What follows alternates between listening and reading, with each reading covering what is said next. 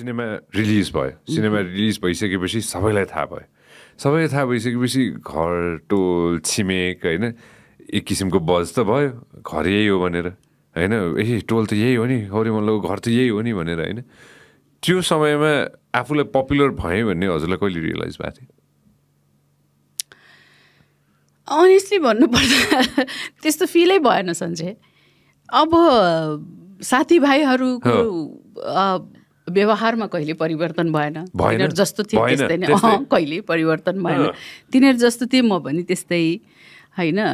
अब त्यति बेला अहिलेको जस्तो एउटा सिनेमा हिट भयो भने एकदमै त्यो ब्याङ अन हुने टाइमै थिएन होइन यो भएपछि ल अब स्टार भयो बिजी भयो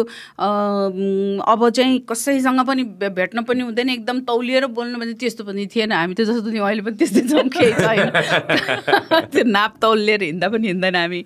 होइन अनि त्यो कारणले गर्दाखेरि कुनै किसिम हामी न हामीमा चेन्जेस आयो न साथीभाइहरूमा न वरिपरिको उहरूमा आज पनि ती पुराना साथीभाइ या फेरि ती नजिकका दाजुभाइ दिदीबहिनी आमा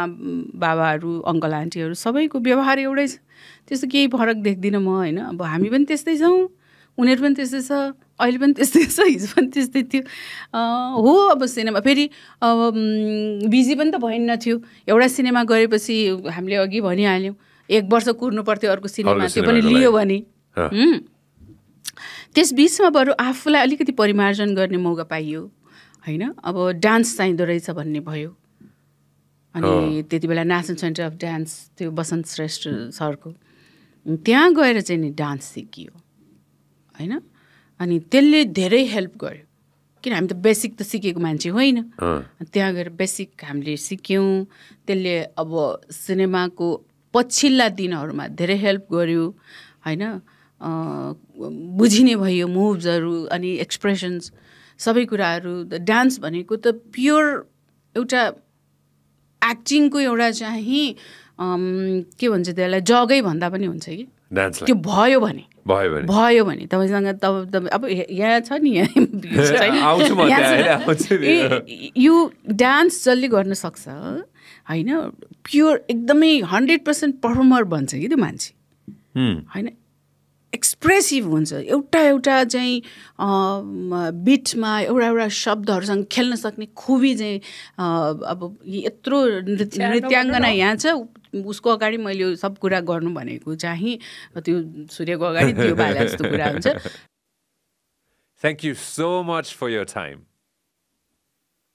Have you heard about Bhetayo app? It's an all-rounder platform that provides professional services for your household and business needs. Download Bhetayo and use the code ONAIR and get 25% or up to ₹500 off on all services. Abba, no jhanjat at all. Let's get back to the show. सूर्यको अगाडि त्यो बाला जस्तो कुरा हुन्छ यो प्रश्न उहाँलाई नै सोद्धा अझ बेटर हुन्छ है तर यदि कोही तपाईँसँग साँच्चै नै रियल डान्सर पर्फर्मर छ भने उसले इजिली एक्टिङ गरिदिन्छ यदि निकाल्न सक्यो भने अब कोही एक्सेप्सनल केस पनि हुनसक्छन् त्यो आफ्नो ठाउँमा छ होइन तर यदि कोही राम्रो डान्सर छ भने उसले राम्रोसँग एक्टिङ गर्न सक्छ नै त्यहाँ प्लसै हुन्छ कि माइनस कहिले पनि हुँदैन सो एक हिसाबले भन्दाखेरि पहिलो सिनेमादेखि अब भनौँ न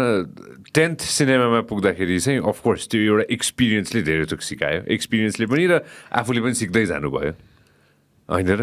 तर त्यतिखेर त्यो एकैचोटि ओभरनाइट सेलिब्रिटी भन्ने त हुँदैन थियो नि हुँदैन त्यो सन्तानमा जुन बेला मैले त्यति बेला हाम्रो मास्टरजी हुनुहुन्थ्यो माधव किशन इन्डियाबाट आउनु भएको थियो उहाँ गोपी किशन मास्टरजीको दाइ हुनुहुन्थ्यो मास्टरजी भनेपछि डान्स मास्टरजी हुनुहुन्थ्यो त्यति बेला मास्टरजी भन्ने नै थियो अहिले पनि भनिन्छ अहिले कोरियोग्राफर भनिन्छ त्यति बेला डान्स मास्टरजी भनेर भनिन्थ्यो अनि उहाँले बहुत माया गर्नुहुन्थ्यो म एकदमै छिट्टो टिप्थेँ स्टेप्स होइन एकदम माया गर्नुहुन्थ्यो ऊ छोरी एकदम राम्रो भनेर उहाँले साह्रै नै एप्रिसिएट गर्नुहुन्थ्यो अनि त्यो कुराले पनि डान्स चाहिँ चाहिने रहेछ सिनेमामा भन्ने चाहिँ लागिराखेको थियो तर अब कहाँ गर्ने के गर्ने त्यो थाहा थिएन अनि बसुदिजूले नै हाम्रो वसुन्धरा भुषाल उहाँले नै हाम्रो वसन्त सर कहाँ तिमी डान्स गर तिमीलाई धेरै राम्रो हुन्छ भनेर उहाँले नै लगेर बसन्त सरसँग परिचय गराएर अनि त्यसपछि त्यहाँ चाहिँ सिक्न लागेको धेरै राम्रो भयो धेरै नै प्लस भयो